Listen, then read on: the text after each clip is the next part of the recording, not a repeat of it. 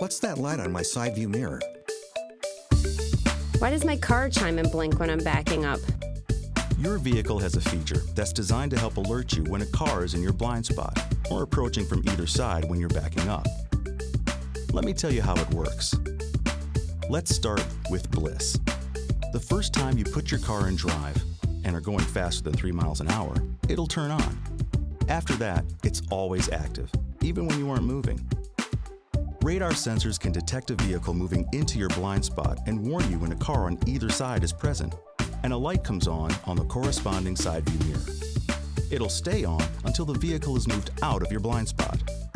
Oh, and remember, the system only warns you of motorized vehicles. It does not detect bicycles, walkers, or other objects. Still following me? Great. Then let's move on. Cross-traffic alert warns you of moving cars coming from either side when you're backing up, and gives you 3 warnings: a light on the corresponding side view mirror, a chime, and a message in your message center.